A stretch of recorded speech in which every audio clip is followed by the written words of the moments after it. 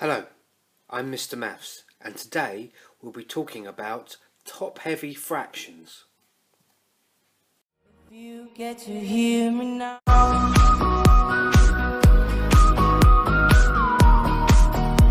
If you get to hear me now.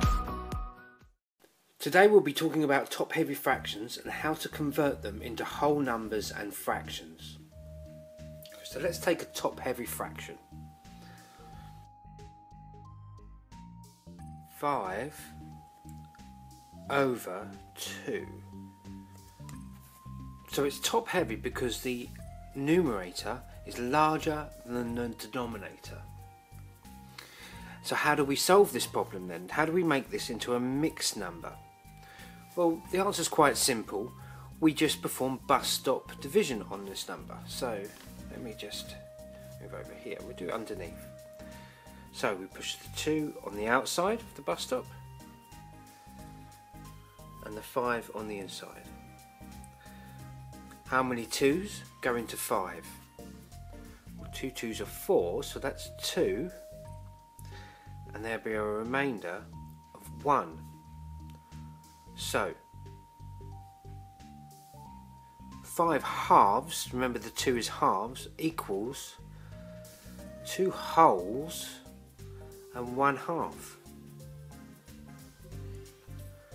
2 whole pizzas and a half of a pizza. Okay, let's do another one.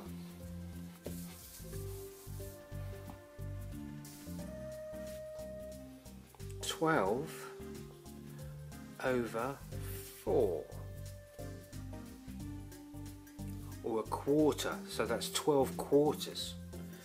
Once again, we put it in a bus stop division. We put our 12 on the inside. How many 4's go into 1? Well, we can't do that. So we put a 0 here. We cross that out and we put the 1 there. How many 4's go into 12? And that's 3. So 12 quarters equals 3 whole. Now there's no remainders, so there's no quarters left. So just 3 whole. Let's do another one.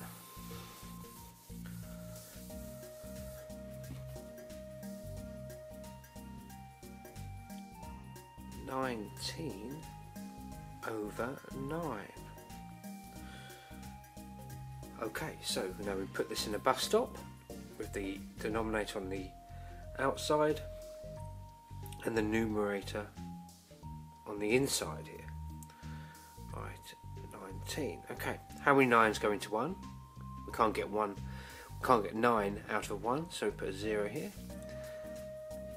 And we put a remainder there of 1, so we put that there. How many 9's can we get out of 19? Once 9 is 9, 2 9's are 18, so that's 2 with a remainder of 1, so the answer would be 19 over 9 is equal to 2 and 1/9. Okay, let's just do one more and then we'll finish this video.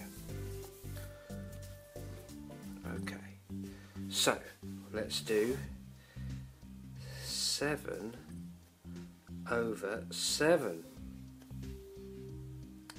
Okay, so the numerator and the denominator have the same value. They're the same. So this would just equal 1, but I'll prove it to you with the bus stop method.